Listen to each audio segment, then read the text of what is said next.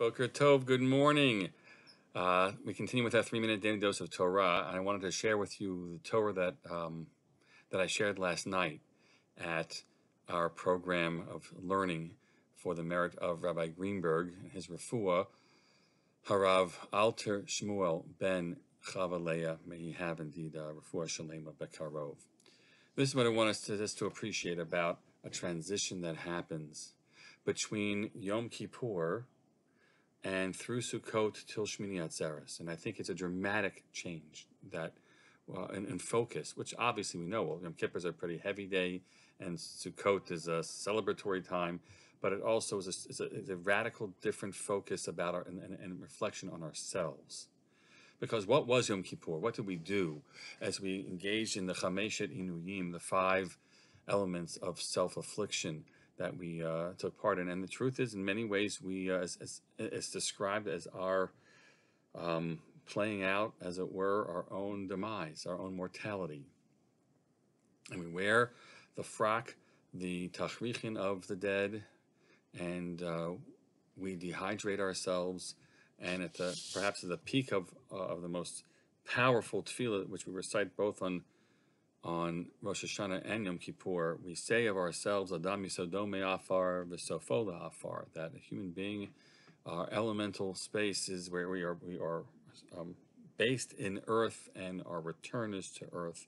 That is our end, quoting, really referencing the pasuk in Bereshis, where Adam was so cursed. So on Yom Kippur, we imagine ourselves bereft of life, of vitality, in need of heavenly compassion. And hopefully through the cathartic experience, we have a transformation, and we have a faith in the power of the atonement that we achieved in Yom Kippur. And then we shift to Sukkot. And in Sukkot, we imagine ourselves not in this monochromatic earth way, but rather in the fullness of ourselves, enlivened and full and filled out with all of our dimensions. So that we'll say some Hoshanas where we'll talk about all the elements.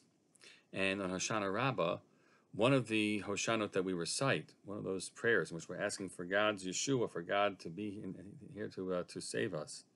We refer to everything about us: basar veruach uneshama gid ve'etzem ve'rikma.